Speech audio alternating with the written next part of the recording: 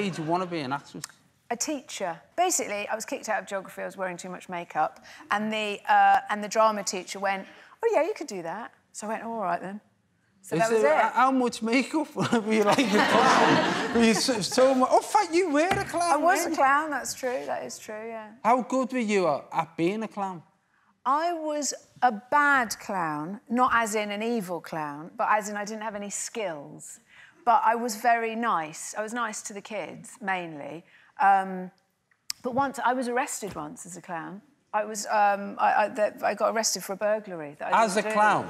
Actually, with a red nose and a funny hat and squeaky feet thing. Yeah, yeah, yeah. Why didn't you try and get away in the car, or did the doors just fall off? Yeah. What did they arrest you for? Because I did a kids' party, and my thing, to waste time, I used to, because I didn't have any skills, I used to say to the kids, right, who wants to go to the toilet?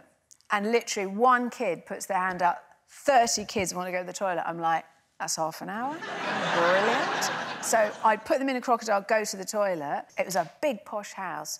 And I went up, fine, did all that, left. They gave me a big tip. The next day, they came around to arrest me because 75 grand's worth of jewellery had gone missing from the bedroom.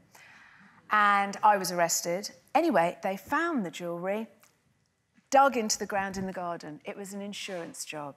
And they had made it... And apparently it wasn't even the kid's birthday. Isn't that awful? So, the 4-year-old had to pretend it was their birthday. Oh, my God. Isn't that terrible? Posh people doing a scam like that. And you know what's worse? did you have to go to an identity parade? If you... Just you and a load of clowns all stood there like that. Yeah.